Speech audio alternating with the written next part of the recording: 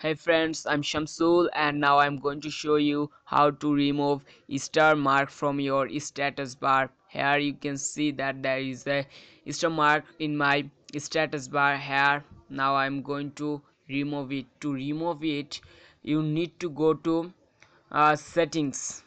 So there is the setting options. Click here and scroll it, and then you can find sound and notification. This is the option. Click here and you can find some options here. This is the option interruptions. Click here, and the first option, when calls and notification arrive, click here. You can find three option. You need to click on first option. So this is the first option, always interrupt. Click here and you can see that there is no star mark on my status bar. So friend, this was the process. See you next time. Bye.